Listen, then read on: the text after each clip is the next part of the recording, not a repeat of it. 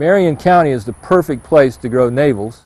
And when the automobiles were invented and people started driving on US 301 to come down to Florida for the winter, the orange shop began selling fruit off of their front porch. We're concerned, definitely, especially since we have a lot of young trees. In 2010, we had a series of freezes, 2 freezes in January and February of 2010, and then another big one in December. The forecast that we have coming up for Monday night is actually for 23 here.